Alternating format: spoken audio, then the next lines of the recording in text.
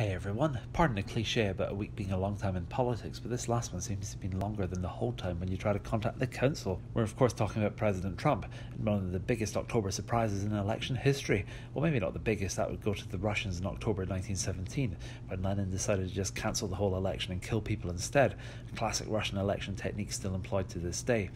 Let's stick to America though. This last week started with an election debate that was described as a dumpster fire, in which President Trump and candidate Biden yelled at each other for about an hour and a half.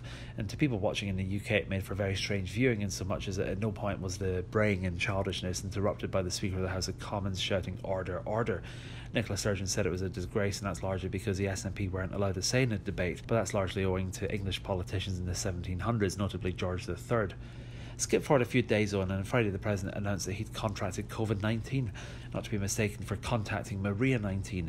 She's the Twitter handle of a striptease artist living in a trailer park down the road from Mar-a-Lago, allegedly, #GrabHerByTheCat. Anyway, at this point, many on the left jumped to the conclusion that President Trump was faking the whole thing. It was part of a conspiracy to get out of the next debate.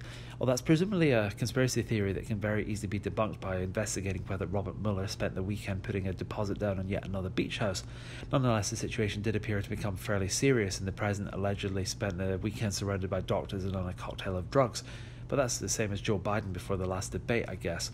At the end of the day, it'll be a few days for certain until we know what happens, but this has of course been yet another story where the supposedly compassionate, socially caring type spent 2 days wishing death and pain on the entire family and friends of someone who disagrees with their political stance. The grand irony of course being that were the President to die, then he would become a martyr, a rallying point for the next century, a Conservative President set for a landslide re-election who was cut down in his prime by the deep state, as compared of course to if Mr Biden had caught COVID, in which case the election should be delayed, because it's unfair if the left don't have all the advantages they need in order to lose spectacularly.